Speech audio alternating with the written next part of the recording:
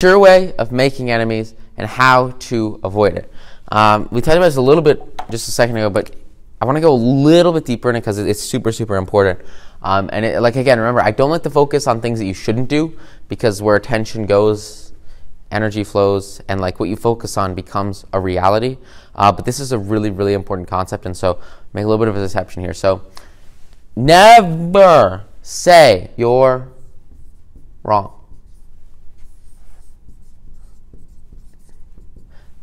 Erase that phrase from your life. Like, I want you to take a moment and think, sit back and ponder, like, when in your life has someone ever told you that you're wrong and you were excited about that, or you were thankful that they told you that, or they were happy that you let them, they let you know you were wrong? Like, nobody likes to be wrong. And you don't want someone telling you you're wrong, because that's a negative feeling. That's a negative event. That's a bad thing that happens. And so because of that, you feel like crap, and you move that, you transfer that feeling of negativity onto the other person. And you make yourself, your feelings that goes to the other person. So the person who tells you that you're wrong, you associate those negative feelings with them. And so if you tell people that they're wrong, they're going to associate negativity with you. And people don't want to hang out with negative people. They want to hang out with super happy, positive people. And so you never, never, never want to tell people that they're wrong. Even if they are wrong, it doesn't matter. It's more important to have a quality relationship and a quality connection with somebody than it is to have like the temporary benefit of, ego boosting with the long-term results of, crushing the quality of a relationship. It's much, much, much better to have a temporary loss of your, ego and say, look, you know what? I could correct you, but I'm not going to, because I care so much about this friendship that I'm going to let it grow and succeed and be the best ever. There's a time for teaching. There's a time for, showing people what's right. But with nitpicky things, with once in 100, mistakes or tiny little things, most of the time when people make a mistake, they already know that they're wrong, and internally they have admitted that they're wrong. But to other people, they don't want to tell other people that they were wrong, because it crushes their public face. It destroys their reputation, and it makes them feel like other people don't see them as highly as they did before. And so even though they might internally admit that they're wrong, they're going to externally defend themselves. You're going to force them to save face, and face is the most important thing someone can have. Like, their own image of themselves in public and what people think about them is so important to them. Think about it, right? Like, would you care if someone published a newspaper article with you doing something awful and everybody thought you were the worst person ever? Like, yeah, libel sucks. Why does libel suck? Because people want their image to look great. They want to save face. And when you tell people that they're wrong, you publish a newspaper article about somebody being wrong, they're going to hate you. So you want to make sure to just avoid telling people that they're wrong, and instead just connect with them, agree with them, agree with people. Number one thing you can ever do in sales and negotiation, after going through hundreds and hundreds and hundreds of hours of training and content, just so many things, the one biggest word I think we can get from all of it is to agree. Because the instant that you agree with somebody, it disarms them. And they are on your side, they're on your team, and you become friends. You've won them over because you agree. And people love people that agree with them. People love people of similar mindsets and similar ideologies and similar principles. Because the instant you agree with somebody, you're saying, hey, you know what? I'm just like you. You're not wrong, you're right. I agree with you. That makes sense. Even if they're insane, I agree. That makes sense. I'll tell you guys one great example, and then we'll move on. You guys probably know, when I was writing the book, I was on this ski trip, and I was in this hotel, and I was just kind of sitting on the couch. It was 4, 5, 6 in the morning, first couple hours of the day. And I'm sitting there with my laptop, and I'm just typing away. I think it was about ETFs or something.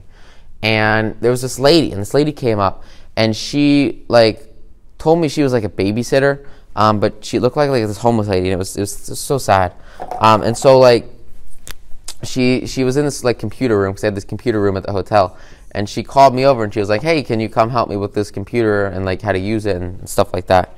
And I thought about what I was doing at the time, and then I thought about this opportunity that was in front of me to help someone else. And I said, sure, okay, sounds like a plan. Let me help you out. So I came over and just gave her a hand, helped her out with the computer, right? And after 10 minutes of just setting up a printer and getting all that stuff worked out, I did what every good friend needs to do.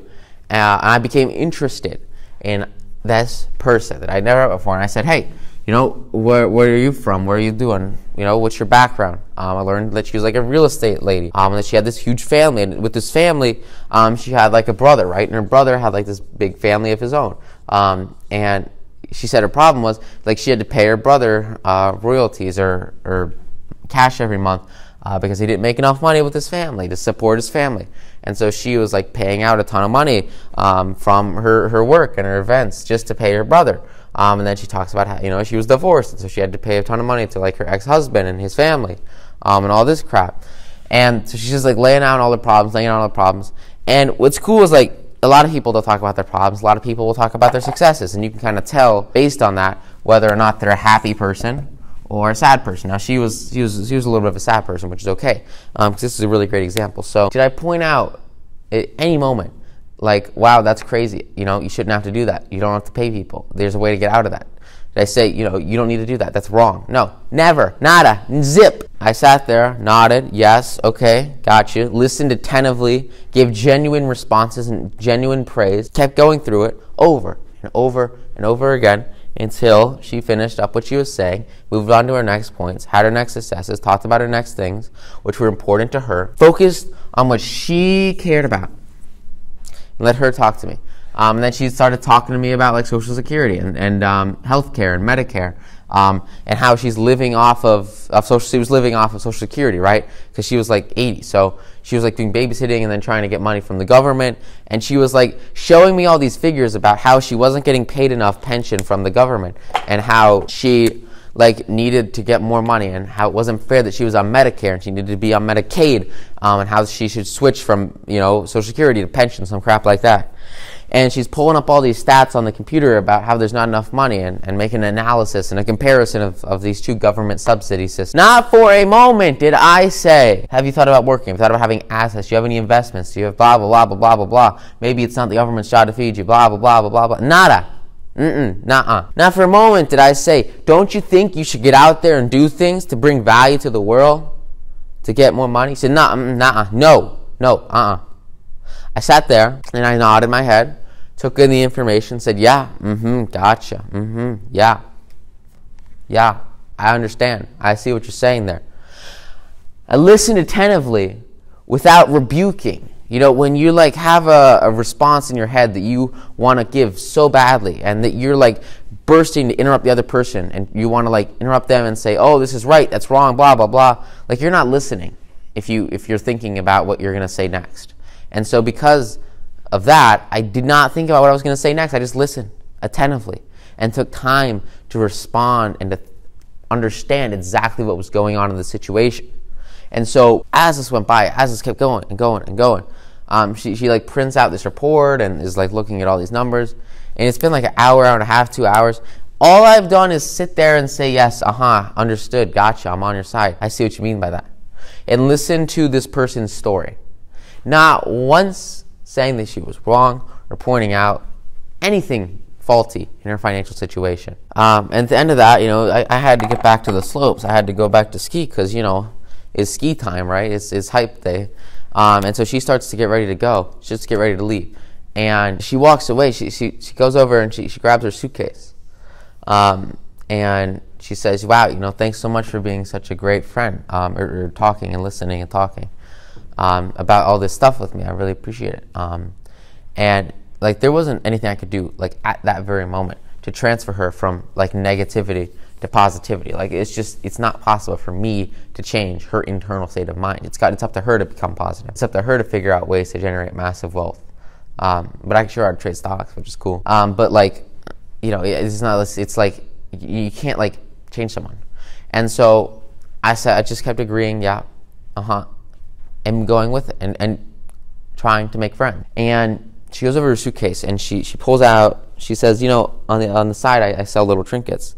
And so she pulls out this beautiful stone globe ornament thing, which is just awesome, and this awesome stone bracelet, and just like hands these two gifts to me, and says thank you so much for talking, and walks away and leaves. Now, probably the deepest thing I told her about me in this entire conversation was like, I got my first job at 15 at Subway, and then that was like it. And from her, I got like her whole life story and everything she'd ever spoken of. And it was all about her. The whole conversation was about her.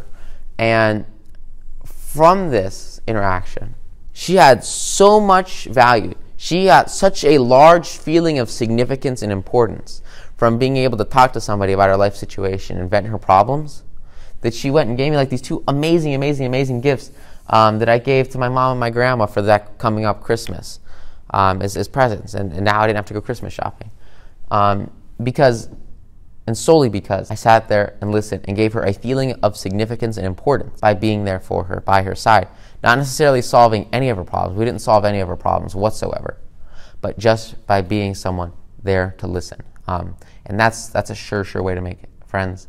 And you just never, for the flash of an eye, say that someone's wrong or say something negative about them, because you want to eradicate all negativity and move every single thing and every statement that you make towards a total and complete pure world of bliss and positivity. So,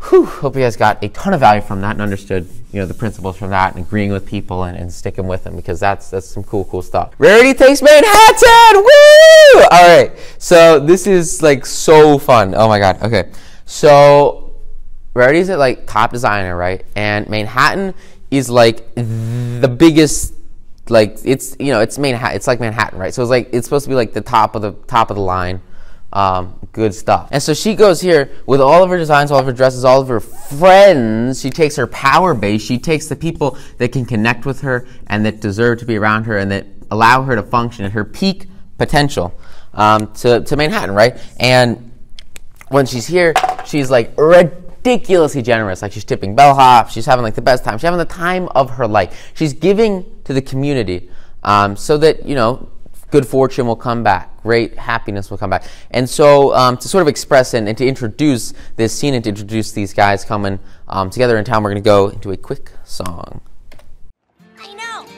Ponies just bursting into song in random places at the drop of a hat. Who does that? Oh, Manhattan, what you do to me. Such a huge bustling community, and there's always opportunity to do the friendly thing. If some are grouchy, pay no mind. Surprise instead with something kind. Lo and behold, you may just find a smile is what you bring. Welcome to the Main Fair Hotel. Please allow me to take those bags to your room for you. Only if you'll accept this gratuity first. Oh, I'll get you changed. Do keep it all, I insist. Generosity, I'm here to show all that I can give. Generosity, I'm here to set the bar. Just sit back and watch how I live. After you. Why, thank you. Please take mine. Wow, okay. Some may say, rarity, don't be so big-hearted and bold, treating strangers like they're friends. This town's too big and cold. But this is how I play my cards. I'm not about to fold. Where I see a frown, I go to town. Call me the Smile Patrol. Oh, Manhattan, what you do to us? What if you find a gloomy gust? It's no intimidating thing. Just be kind without a fuss. Generosity, I'm here to show all that I can do. Generosity, you are the key. Manhattan, I'm here just for you. Just for you.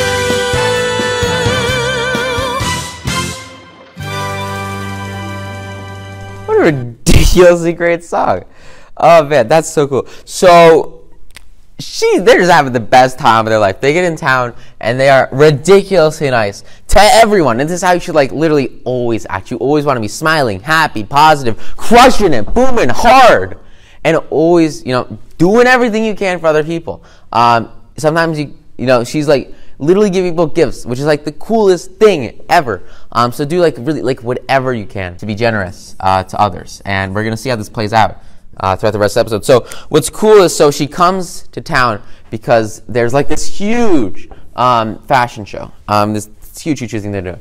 And so at this competition, there is like 20 designers or something, and they're all gonna like have their models go across the stage, and they'll wear their dresses, and it'll be the best time ever, and whoever wins is gonna get like a huge contract to work with one of the biggest producers of some TV show in the area. And so because of that, it's a pretty stiff competition, since there's like a pretty significant reward for the people that win. And so Rarity comes and she's like looking at everyone, and she's got like her rack of dresses, right? So she brings with her all these cool dresses that she made, and she's been preparing for a very, very, very long time. That looks like it's a rack of dresses. And so she meets with one of her designer friends, and she's, hey, yeah, how you doing? It's nice to meet you. They have a connection, right? They have a bond. And so she says, oh, well, let me look at your dresses. Oh, wow, nice dresses. And Rarity, she spent a very, very long time making this very special fabric for the dresses. It's like, it's like this cool, like, purple thing, and it's like mesh, and it's like looks really good, and it's just like some cool complex little fabric that she made like by herself as a custom design, and it's like super, super cool. And basically like all of her dresses are made out of this fabric. So her friend sees this, and her friend is like, wow, that's some nice fabric, can I have a little bit of it to use?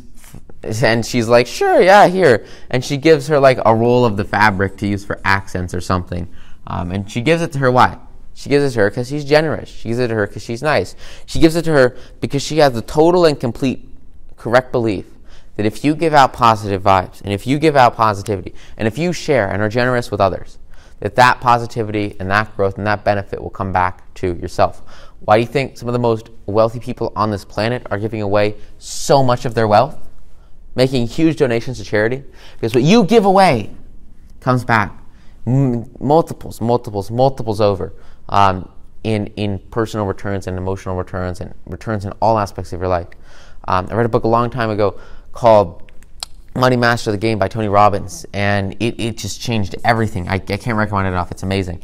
And in Money Master the Game, one of the biggest concepts that he dives into is this idea of charity, and charity being so ridiculously important that it changes everything. And the more you can give, it's not a loss, but in reality, it's a plus, and it's just by being generous, right?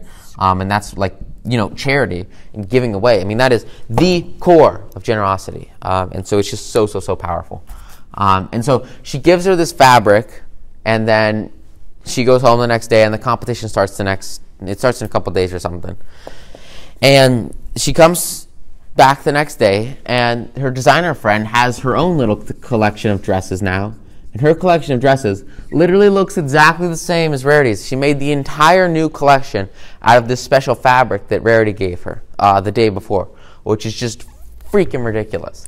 And so she presents her new collection, and the judges, everybody just loves it. They think it's amazing because it's got this awesome fabric, and everyone's super happy and excited about it. The problem, of course, is that's Rarity's fabric, but no one freaking knows. And Rarity is up to present after her the next day. And so because she's presenting the next day, it's going to look like she copied her friend, even though her friend just totally ripped her off, which was a big dick move. And so even though she's basically stealing Rarity's designs, which is just a jerk move. And it sucks because she takes advantage of her generosity. And seriously messes her up. So after that happens, she has to go home. She goes back to her hotel, and she goes to her hotel with all of her friends. Basically says, hey guys, because she brought them here to go to some really cool big play.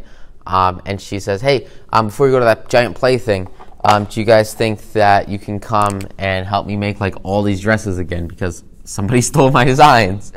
And her friends are amazing, amazing, amazing. Because remember, the power of the group, the power of the relationships, the connections. They're all like super positive and super excited to work with her and help her. And they say, yeah, of course, you bet, we'll help you out. And so they like spend all night making like brand new dresses, and it's just tons and tons and tons of work for everybody. It's just ridiculous. It's insane. And Rarity's out. She's getting all the fabrics. Just crazy, crazy, crazy. They all make new dresses.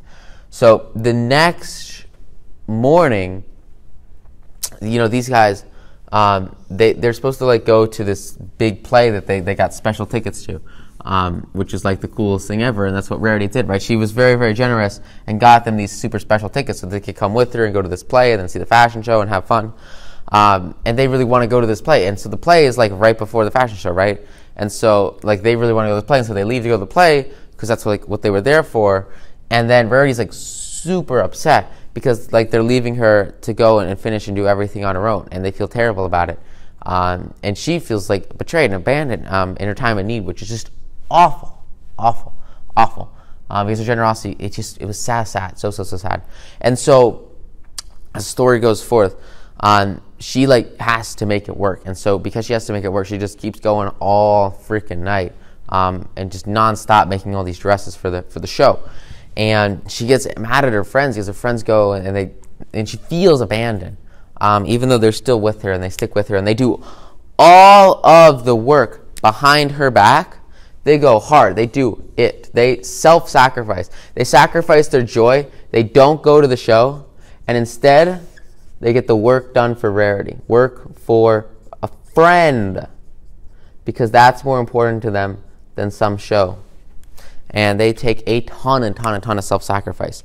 And what's cool is, you remember in the song, you kind of saw Rarity tipping like the bellhop, and they helped the taxi guy.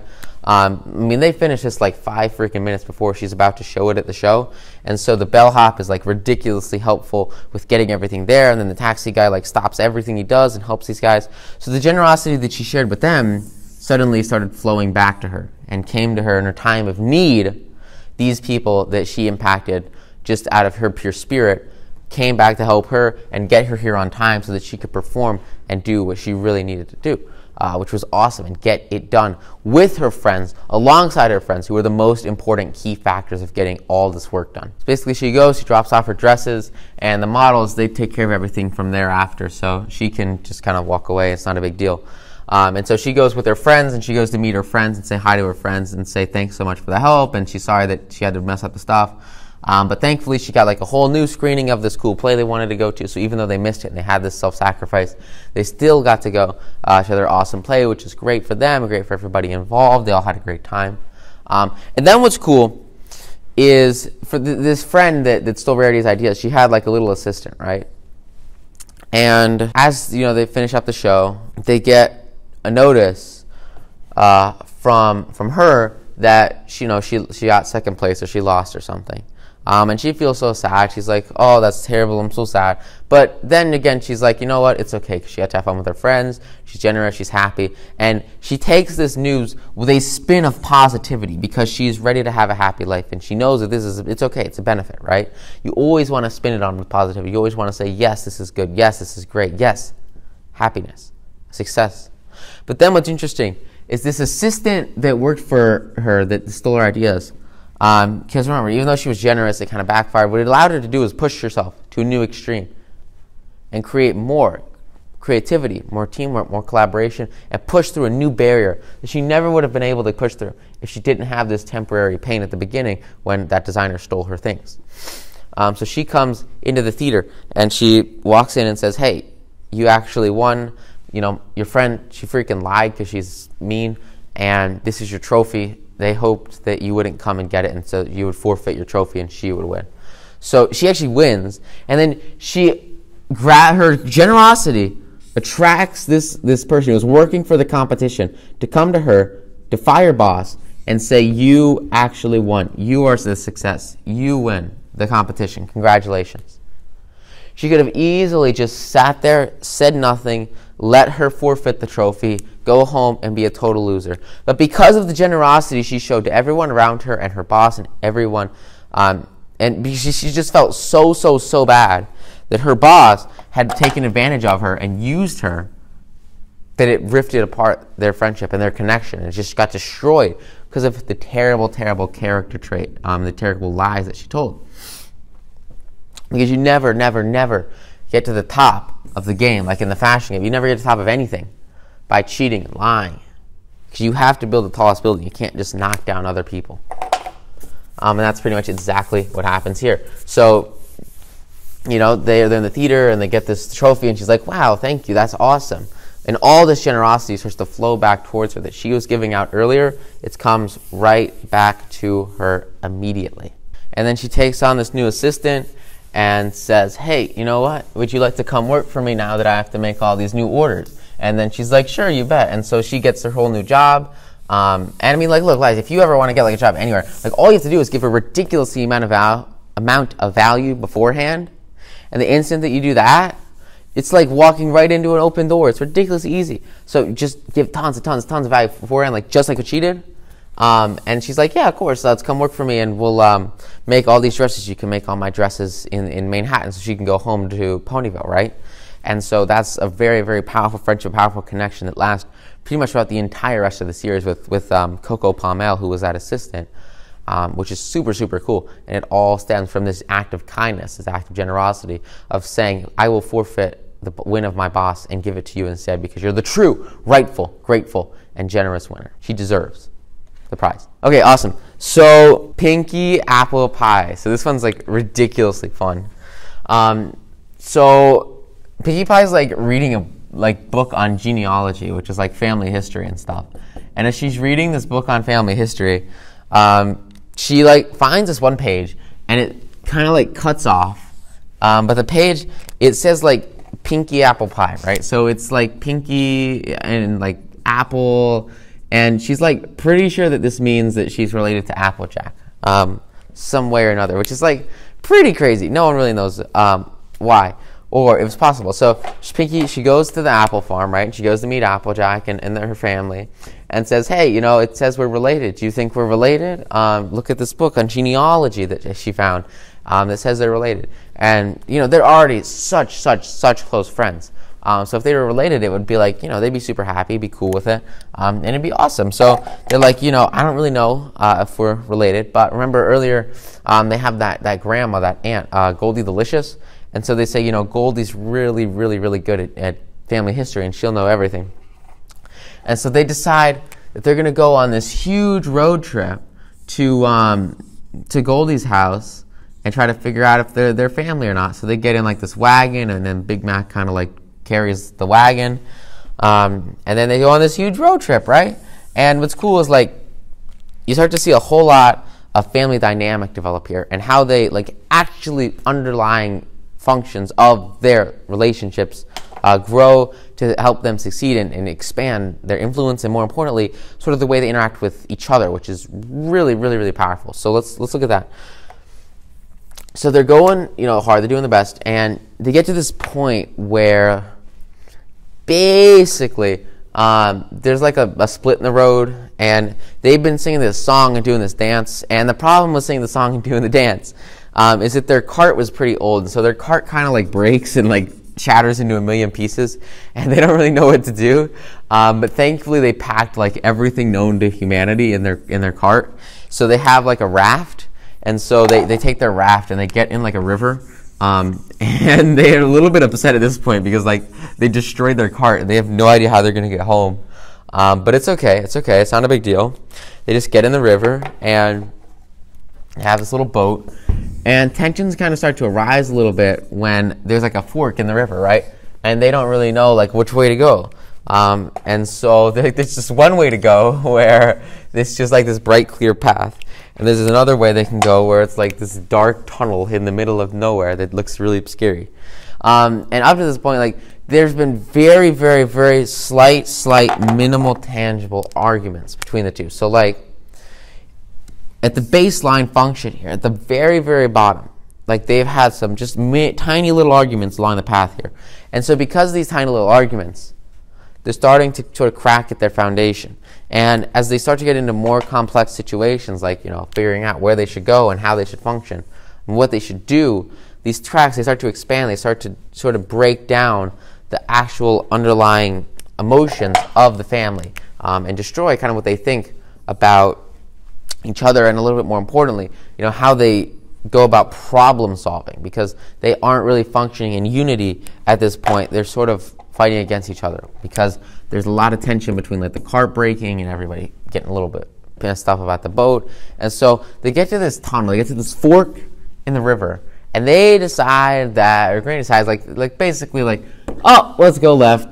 And it kind of like splits between the group, and some people are upset, some people are like, okay, cool. So they go left, and they go through this like, they kind of black it out, but it's just supposed to be like this crazy, dangerous, and dark cave thing. And you hear like them screaming, and there's like bats everywhere, and it's just bad situation for everybody. And it's just really a little bit sketchy, a little bit scary, and it ruins sort of their experience at the time. And so because of that, they get out the other side, right?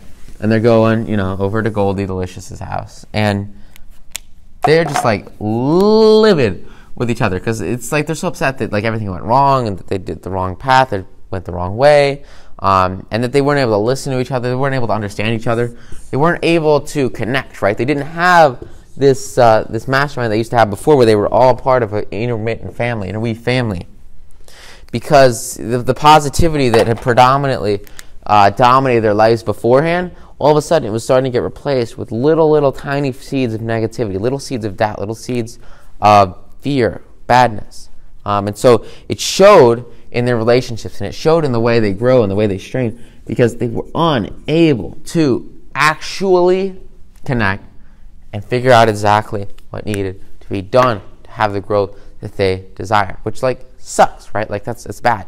And so as they start to get a little bit more angry at each other and starts to grow and grow and grow and grow and grow, all of a sudden, they get to Goldie's house. They get to Goldie's house, okay?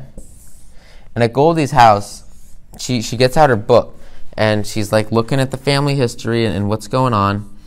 And she says, oh, okay, cool, yeah. Looks through her book, figures out, she finds Pinkie Pie's names are Apple Pie. And then she gets to the page with, Pinkie Apple Pie. And she looks at it, and then she looks at it again. She squeezes her eyes at it, tries to figure out what's going on. She turns around, she says to the family that there's a smudge. There's a smudge in the paper where where her name would be. If she was part of the family history, if she was part of the family tree. And so because there's a smudge, she doesn't know. She can't tell if Pinkie is actually related to Applejack or not. There's just no way to tell. And what they realize is that it doesn't really matter if they're related. It doesn't really matter if they're family or not. If they can get rid of this negativity, right?